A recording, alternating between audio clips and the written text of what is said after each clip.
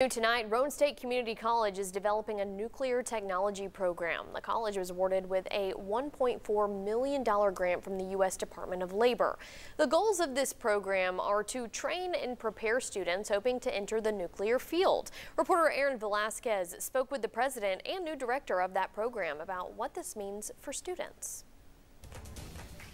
There's a little bit of a worry that the workforce is insufficient to the ambitions that we have right now.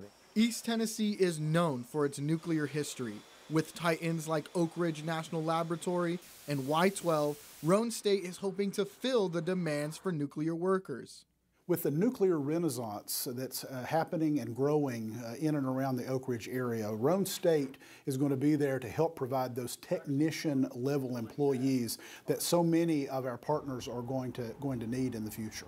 Director of the program, Dr. Joe Steinbach, says it will provide real-world experience to students, from handling simulated nuclear materials to using the same equipment used by professionals.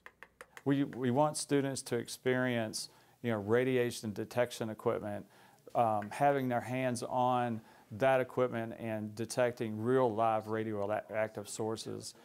The president of Roane State adding that this program can help keep essential workers in East Tennessee. We fully anticipate that a lot of these folks are going to be right here in East Tennessee once they complete their training. Leaders say the money from the grant will fund everything from laboratory equipment to student services like gas cards. This DLL grant goes all the way down to funding the student, even driving to class, like gas cards and getting in place into the classroom.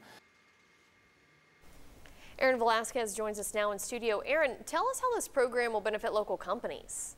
Thanks, Katie. Roane State is in direct partnership with Oak Ridge nuclear leaders like Y-12, UT Battelle, and ORNL. Y-12 said to me in a statement that they eagerly anticipate recruiting and hiring students who are trained through this program. Back to you. A good partnership, Aaron. Thank you.